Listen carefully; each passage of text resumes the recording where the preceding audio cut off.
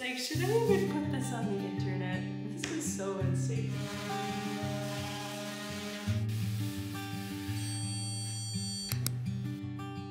Hi friends, and welcome to today's video. I'm so happy that you're here. If you caught last week's video, then you'll know what we're about to do. If you didn't, I would recommend checking that out because today's video will make a bit more sense and give you a bit more backstory of what's going on. I'll link it up here, whichever side it's on. But yeah, we're gonna just keep plugging away at this bathroom cabinet, and I'm hoping to get it finished. If you noticed a difference in I think it's called the timbre of my voice, I am getting over a bit of a sickness. So if I'm coughing, I'll edit it out so that you don't have to hear all my snot and coughing and the sniffing. But anyways, I'm very excited about this project and I'm very happy that you're here. So let's get into this together.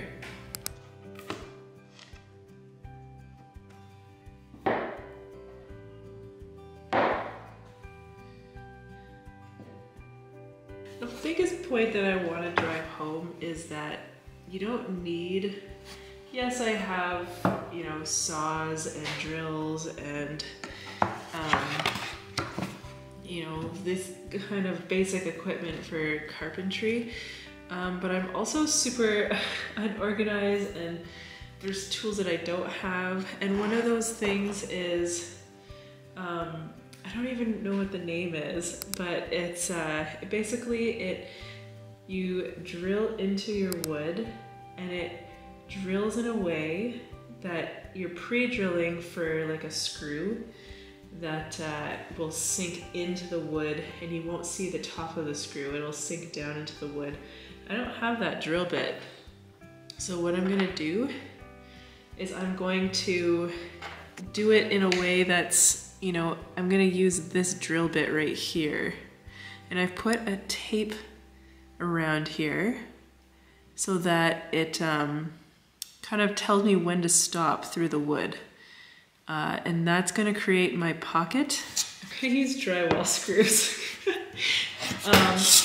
Anyways, basically the point that I'm trying to say is you don't need all this special stuff. You just need to kind of look around what you have. Maybe you don't have all this stuff, but what do you have? And you know, you can pull it off. I know that you can. So let's do this this little tricksy.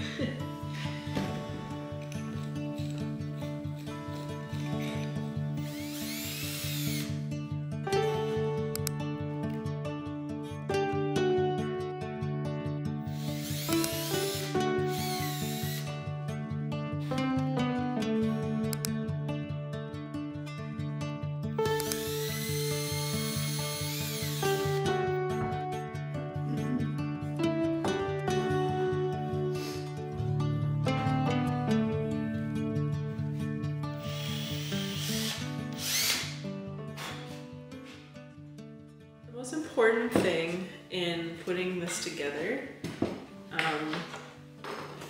is to make sure that these grooves line up, because otherwise it'll be hard to insert the MDF. The other thing is that these boards, can you see me? The other thing is that these boards are bowed. The wood that I used was bowed. So I'm kind of trying to make do with the bend in them. I don't know if you can see that. So I am just trying to make the best of it, and I'm gonna just try, you just really need to make sure that the grooves are all lined up. If nothing else is lined up, make sure the grooves are lined up so that the MDF, when we slide it in, it'll just slide in. So yeah, we're gonna screw these together, at least the first 3 parts, and then slide in the MDF and then go from there. First thing we're gonna do is we're going to put the carpenter's glue onto the spot that's going to receive the other board. So let's do that.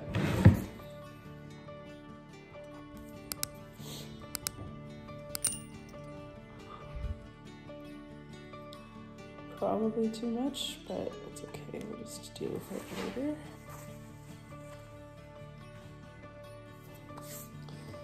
Okay, so we've got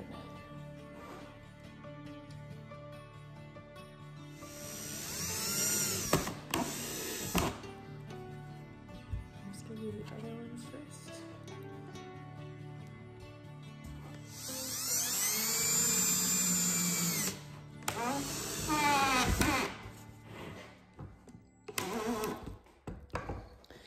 And I'm gonna preemptively take that out. See, the wood is not great quality.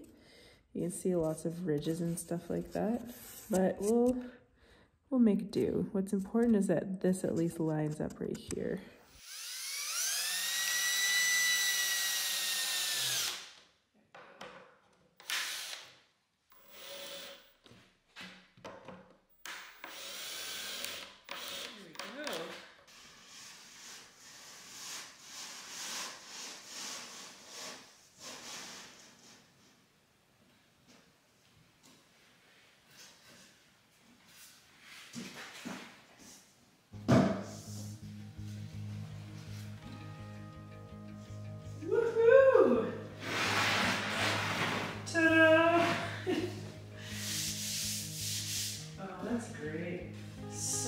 I think I do need to make a small adjustment.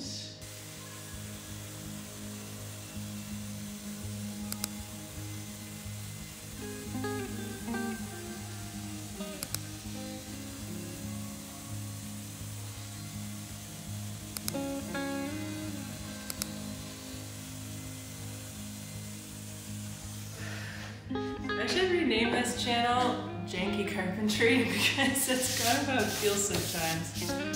I didn't realize that this was basically moving as I was cutting, and it's just like sometimes it's like, should I even put this on the internet? This is so unsafe. But I was confident in my ability to do it. I just didn't realize it was not going to be not as straight as I'd like it to be, but here we go. I'm not too worried though because this is going to be hidden. I just needed to get a chunk off. And this was to keep it from ripping. There we go. Perfect.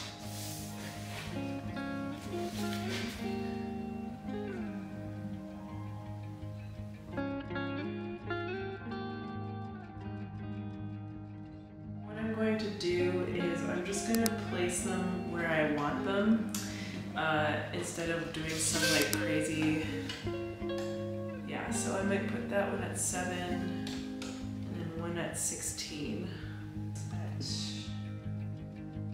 8.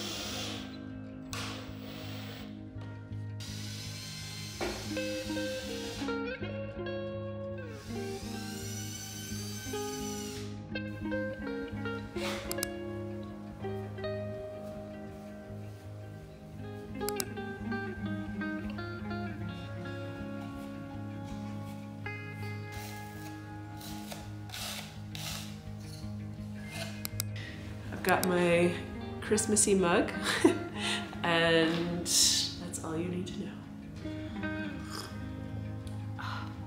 This is Earl Grey tea, by the way. The superior tea.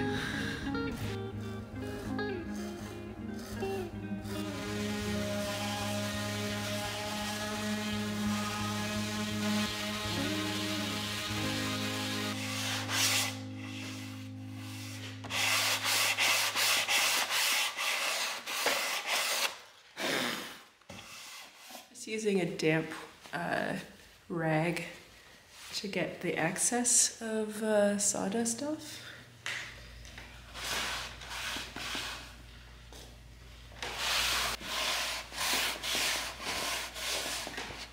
I'll be honest, when I was testing these stains, nothing was really, I guess not to be cheesy, speaking to me.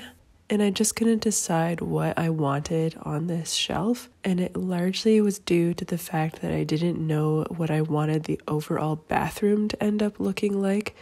So I decided to actually keep it just a natural wood for now. And then once I knew what I wanted, I would just either paint it on the wall or I would take it down and stain or paint it.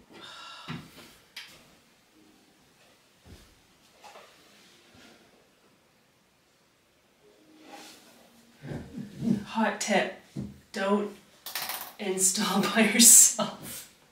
But this is going to be here when we come back for the bathroom transformation, which I'm hoping is going to be in the new year, because I'm going to shift to Christmas stuff.